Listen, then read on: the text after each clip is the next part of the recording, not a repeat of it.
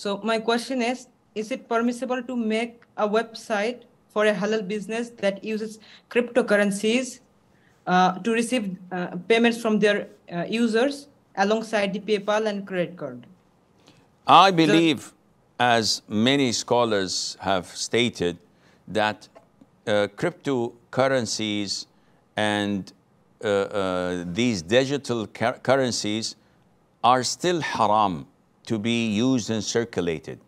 And we've seen last month the abduction of one of their Mongols who embezzled a lot in the billions through his company dealing with one of these currencies.